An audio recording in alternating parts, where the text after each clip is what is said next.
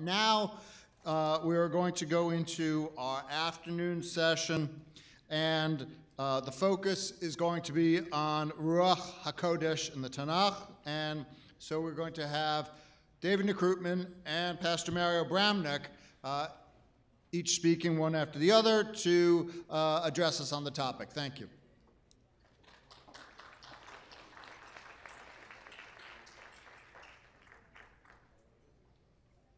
Good afternoon.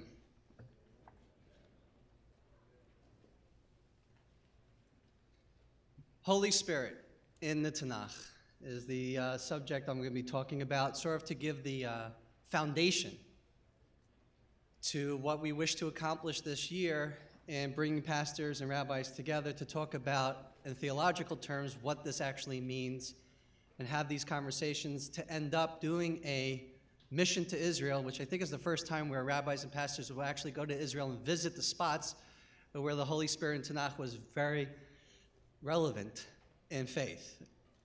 So you call it a Holy Spirit tour. In order to truly understand Holy Spirit, you have to understand divine concealment.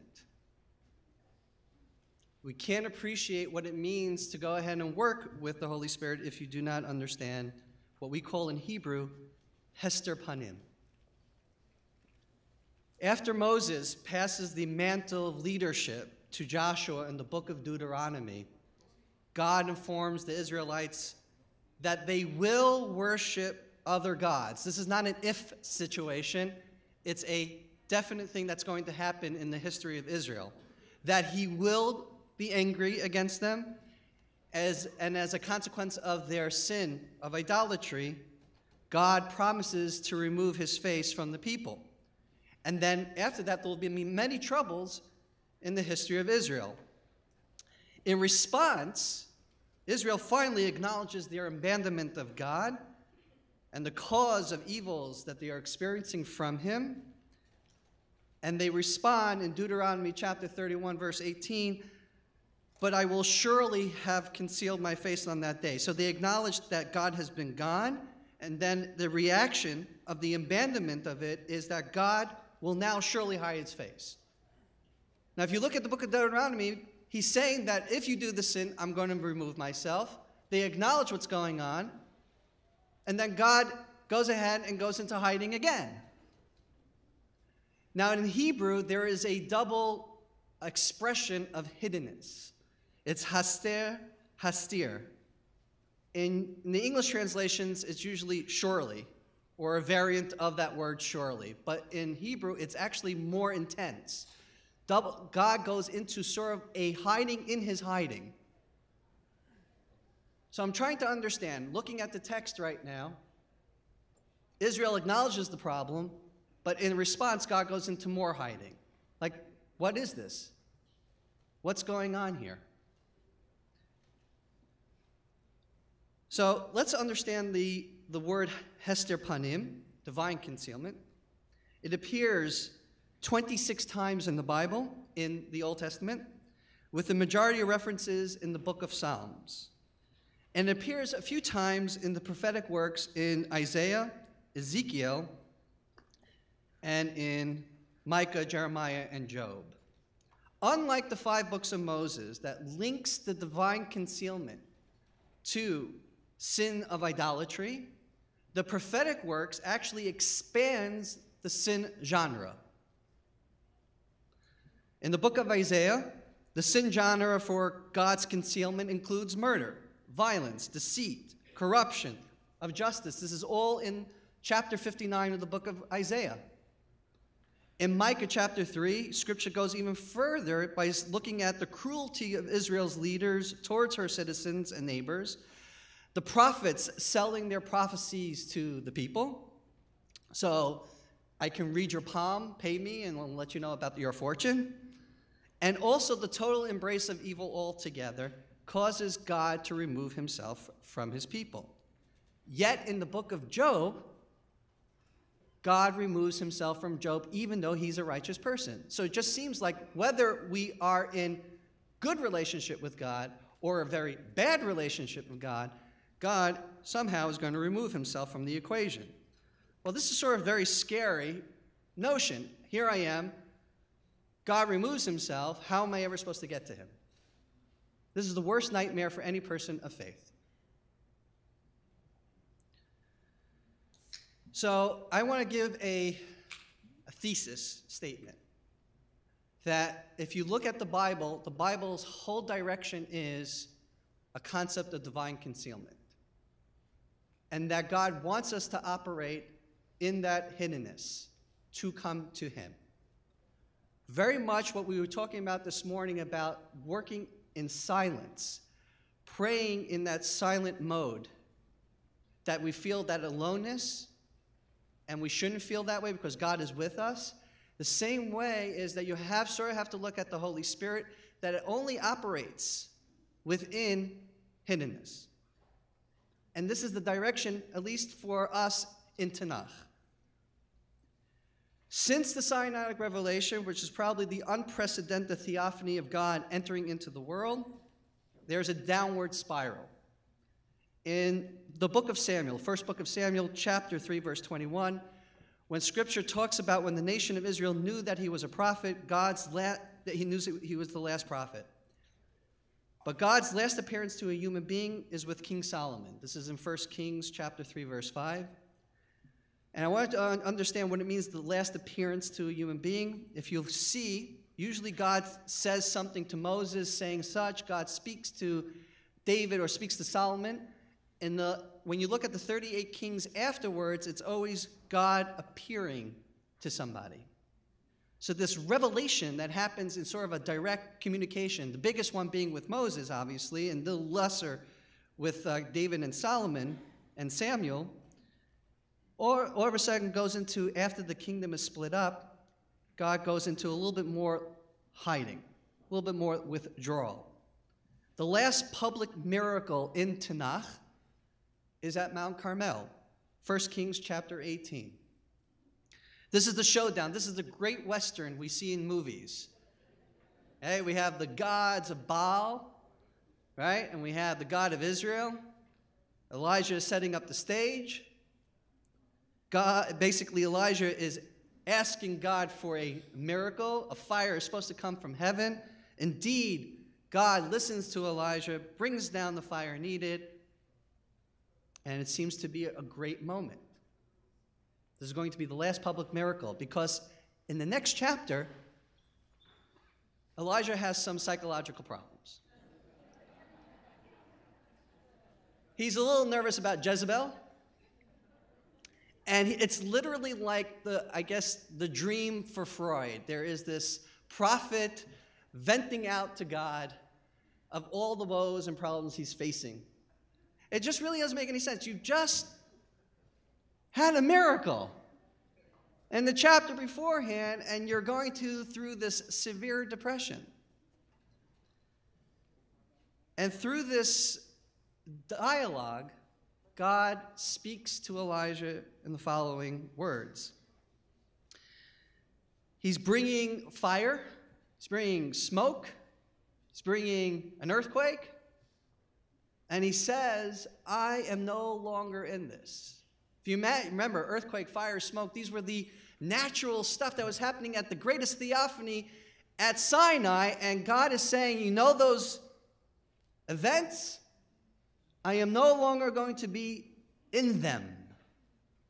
I am going to be in a small, thin sound. God now is basically saying outright, I am withdrawing myself from the world. The only way you're going to hear me is through this sound. And it gets worse, because in the book of Esther, there's no God in the book. It is total silence.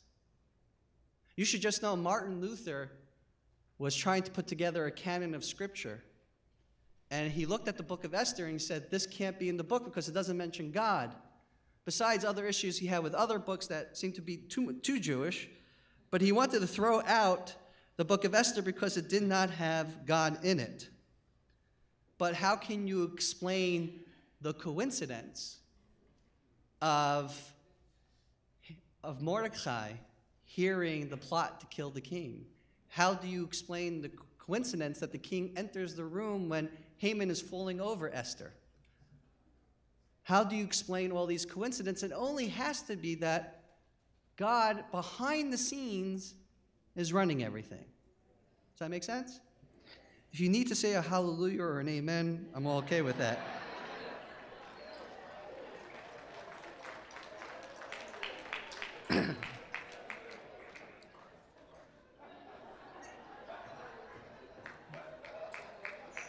The ultimate expression of divine concealment is in the book of Esther. In fact, Esther in English means hiddenness.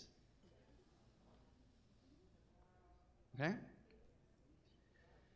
So because it's the ultimate expression of God's hiddenness, where the Jewish people were decreed by a human king to be destroyed in one day through the course of human events, God saves his people. I want you to understand the significance of what's happening in the book of Esther. In one day, all Jews are gone. One day. Expounding on the scriptural words confirmed and undertook in Esther chapter 9, verse 27, the rabbis saw the Jewish people echo their forefathers' commitment at the Sinaitic revelation mentioned in Exodus 24:7 of we will do and we will hear. Stirred by the miraculous salvation by God to his people, the nation of Israel renewed their commitment to God's word, accepted his laws with an attitude of love. Whereas Sinaitic revelation, some rabbis see that the acceptance of God's word was out of fear. The book of Esther's revelation is that the Jews accepted the God's word and his commandments out of love. But there was no theophany. There was no sound. But yet the nation was still able to find God. How? Sourcing that the book of Esther was written by the Holy Spirit, there's an opinion in the Talmud that sees that Mordecai in chapter 4, verse 1, knew all that had been transpiring. You have to understand, if I'm looking at the text, chapter 3 tells me the story that the king and Haman are working together to go ahead and actually destroy the Jews. So obviously, Mordecai knew he would pick up the newspaper the next day. Hey, next year, a world event. We're going to kill all the Jews. Be part of it. Right? So, of course, Mordecai knew. Why is the Bible telling me an emphasis that he knew? And in Hebrew, the word knew is yada. And yada in Hebrew is a very intimate word. For there is no word in the Bible to describe intimacy between a husband and his wife. The only word you use is yada. Man knew, for example, Adam knew Eve and had a son. The word yada is a very intimate knowledge of God. And through this, we understand that the book of Esther was indeed written from the Holy Spirit. Here's the story. What did Mordecai knew? He didn't know after the fact. He knew when it was happening. At the moment that the king and Haman were conspiring, it was revealed to him of the plot. Not only of the plot, but also God revealed the remedy. God doesn't go ahead and give us challenges that we cannot overcome.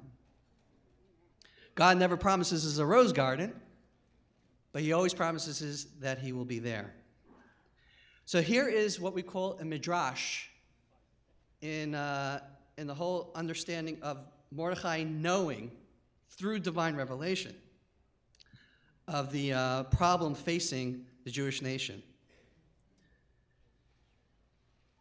Excuse me. So it says over there that not only he knew of the problem, he also knew of the remedy, but there's a story. This is called, in evangelical terms, an affirmation to the revelation. Jews, you'll understand that as you have your interactions with Christians, but there is always an affirmation to the revelation, which means that you hear from somebody else what you have received from God. right? You don't do something just because you hear it. You need that affirmation in order to make sure you can do this calling or whatever you need to do in life. Well, for us, in this particular moment, Mordechai receives an affirmation to his revelation that he knows that the Jewish people are going to be destroyed, and he knows what the remedy is going to be. And the story goes like this, that Mordechai goes ahead, and he sees children coming out from the school, and he says, "What did you learn today?" And the students say to him, "You know what we learned? We learned that there's going to be verses." They learned this verse in school, that God is actually going to go ahead and destroy the Jewish people, but his covenantal love is there, and he will make sure no ultimate destruction will happen. This is the story behind it. And he learns it from the kids that learned these verses, these biblical verses, in school. So he received the affirmation. What does he do right away? What does Mordechai do in order to go ahead and remedy the situation in which he received this revelation from God? He goes into mourning, meaning repentance. We've done something wrong to cause the tragedy on us.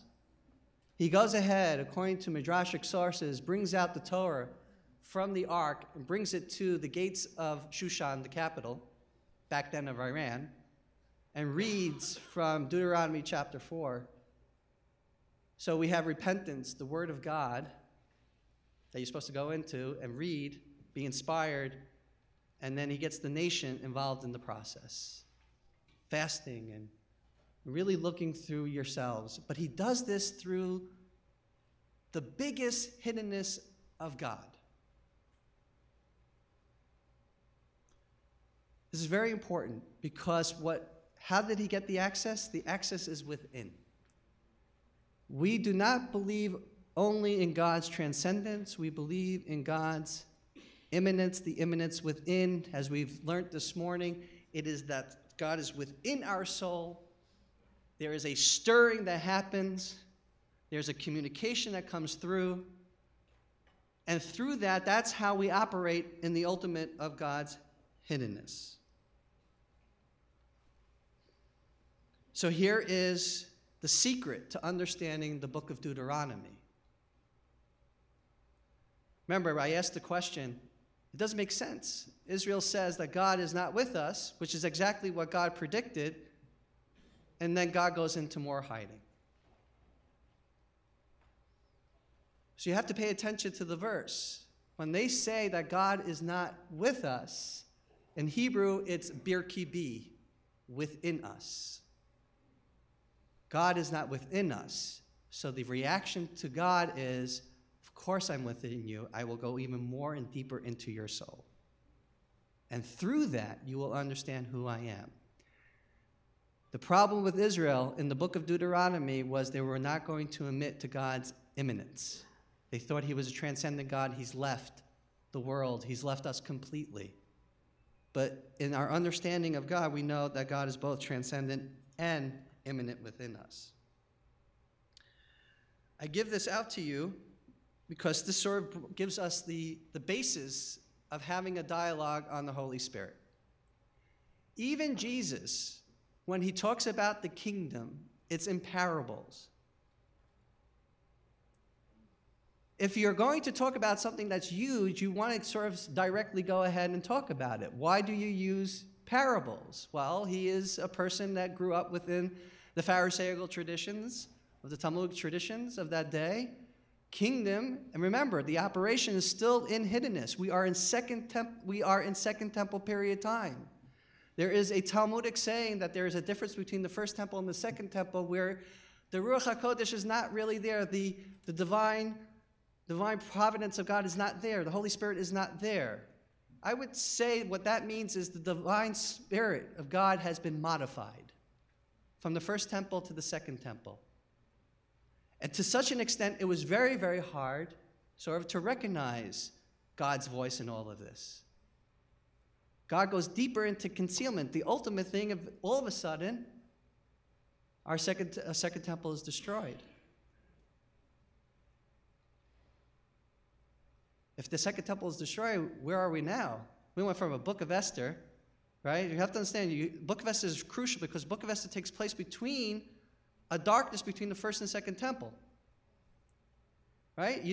You could still access God even though you don't have a temple. This is the greatest lesson we can learn from the book of Esther. So when we have a second temple destruction, we could still operate within accessing God within us by doing what? Following what Mordecai did in the book of Esther. Repentance, confession, and learning the word of God and coming back to him, what we call teshuvah, returning to God. It's not we're finding God, we're returning back to him. Now, many of you are saying yes because this is exactly what you have learned in your own circles in Christianity. A lot of it is similar in language. Obviously, Pentecost for you in the book of Acts takes on a major more significance. And you should just know the historical narrative in Christianity and the mainline understanding of that until the evangelical movement came in about 150 years ago was that was a once and only lifetime event. Never to be repeated and not to be manifested in any way. There was never an emphasis on the Holy Spirit within the major movements in Christianity, historically speaking. You only see what's happening right now within 150 years of what the breakthrough is happening with the charismatic movement, spirit-filled movement in Christianity. But I say that because what you're seeing right now, because the state of Israel, as we pray in our prayers, is the first flowering of our redemption. We live in the Messianic era. Therefore, God's manifestation is even greater to see than it was prior to the state being born or reborn. Now, some people might be skeptical and still say, well, maybe Jews don't believe in the Holy Spirit. And my answer to you is very much from the Jewish point of view is we pray about it occasionally in our prayers. And I'm going to prove it to you. No sooner had they finished celebrating the Feast of Tabernacles that Ezra calls for a day of fasting and repentance on the 24th day of the Hebrew month of Tishrei. This is during the time of the New Year. New Year, Day of Atonement, Feast of Tabernacles happens usually in this month. And this is in chapter 9 in the book of Nehemiah. And there's no precise reason for a day of penance. It seems to number a couple sins that are personal and national, and also what the forefathers have done. But the fact is that Ezra calls for a day of fasting and repentance. And in Nehemiah chapter 9, verse 3, it describes the national repentance as a combination of reading the law along with confession and supplication. Sounds familiar? Standing in their places, they read from the scroll of teaching of the Lord, their God, 1/4 of the day, and when the other 1/4 of the day confessed and prostrated themselves before the Lord their God. According to the Talmud, the verse becomes the scriptural foundation that gives us the rabbinical fast days that we celebrate in the sacred calendar year. How does the rabbis allow to institute fast? Who gives you the right to institute a fast? There's a fast of Day of Atonement. That's pretty much biblical. But what gives us a right to institute corporately a day of fast? And we get it from Nehemiah chapter 9, verse 3. Ezra began that foundation, and we use it to go ahead and make fast for corporate Israel. But in the development of understanding these important days of supplication and repentance, we developed prayers to go ahead and express our repentance and wanting to be close to God. And we call these prayers slichot. And there's a moment in the slichot prayers that we say a certain interesting line. It might be very familiar to you.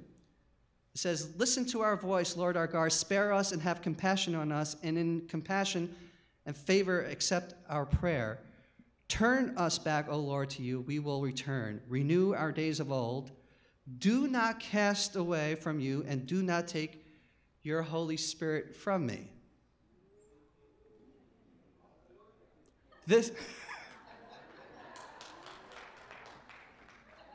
Anyone who knows this line comes from which psalm? Psalm 51. We are invoking this line in this psalm today in our prayers. we are begging God not to take the Ruach HaKodesh. Why are you begging if we don't believe? Obviously, we do. Whatever the modification process may be, but we still believe whatever we have is still part of the Ruach HaKodesh. Otherwise, why would it make sense that we would invoke Psalm 51? Obviously, I am coming from the premise that what we pray is what we believe.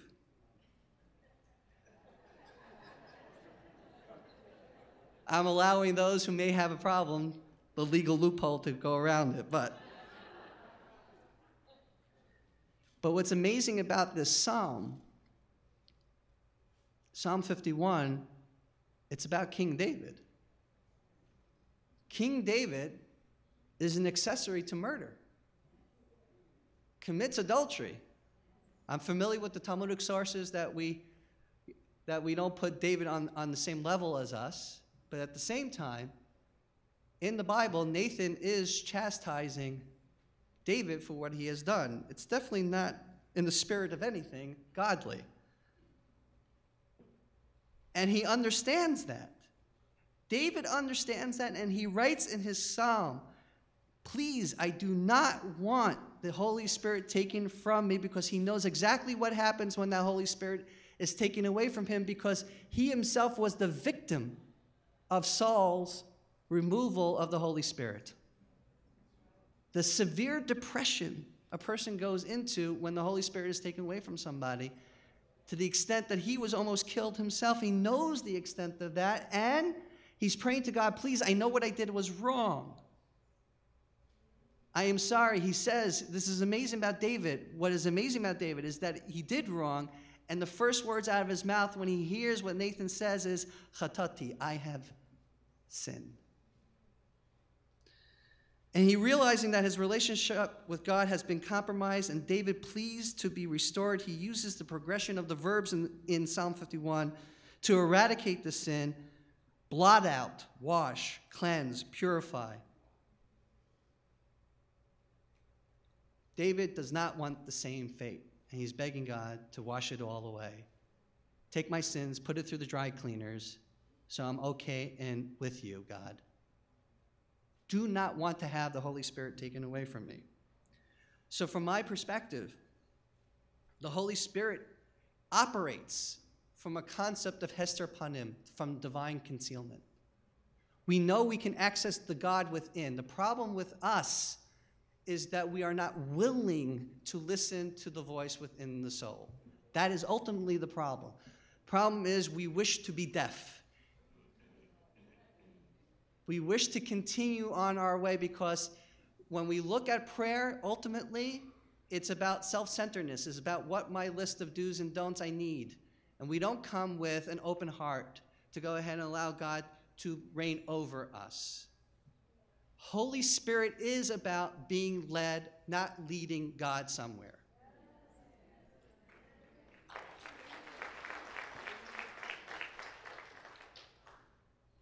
I'm going to give you sort of how does this access actually work. As Rabbi Riskin pointed out, there's a nishmat chayim, a living soul. The soul is from the word neshima, is from breath, but it also has nefesh, which also means a resting place. And the soul is also referred to, does anyone know? Ruach. There are three components to the soul. And the Zohar describes how the Holy Spirit works and communicates with us. It is God's breath. It's like the glass blower analogy to make something of glassware. God's breath is through the tube. It's going into this vessel that's being resting into this vessel, but it always has movement. It's always with breath. It's these three components working together that stirs up the soul. If anybody within the charismatic movement that I constantly hear is something moved you within to get you. It's not all the time. It's not all the time. But when it does, there's a movement. How can I prove to you that there's Holy Spirit corporately in the house of Israel? How do you explain the ingathering of the nations? How do you explain a bunch of Jews in the diaspora, living well or not living well? Doesn't really matter. but making a move and going and returning to the homeland. If that is not a corporate Holy Spirit move, I don't know what is. I've asked people who have made Aliyah, what draw you? I can't explain. I gotta go back. It happened to my own life. I moved to Israel almost 10 years ago. And it's a move. You want to be, Rabbi Riskin says you always want to be a chapter heading in God's divine plan, not a footnote, right? In Judaism, the reason why we quote rabbis is that we want to give credit to the revelation that was given to that particular rabbi. It's not about, putting doctrines of men above the word of God, but you want to give the source to where the revelation came. But if you would ask Jews why you're here, why are you in this land, it's nothing less than something I'm called to, something I'm moving. Maybe we're not comfortable with the language that I hear God. It's possible. But if you're a person of faith, how can you walk away from that voice? To pray is the automatic need to express yourself to God. How can you be a person of faith and not talk with God? How can you pray and not allow God to talk to you? We don't believe in abstract ideas as people of faith. God was involved in human history. God, the reason why we keep the Sabbath today, and the Sabbath saved the Jewish people as an expression in our community, is because God is both a creator and a redeemer. We see that in the Ten Commandments. He is involved in human history. What, he all of a sudden stopped after the second temple was destroyed? He's not involved in our lives anymore? No, he operates, but he operates differently than you saw previously in biblical episodes. You're not going to get the earthquake. You're not going to get the fire and smoke. But you're going to get something else, which even to me is more precious than anything. You're going to hear that voice within, which is more lasting than most miracles. Miracles have a couple of days of a news headline, but it's not always going to go ahead and be the great motivator to continue. There's a proof of that even in Israel's history, modern day history. In 1967, there was a big return of the Jewish people back to observance in Judaism. But it didn't last, because at the end of the day, it's not about the great miracle that God is doing that seems to be out of the ordinary. It's the everyday life that you have with God that will bring you to the place that has the most precious relationship to be with.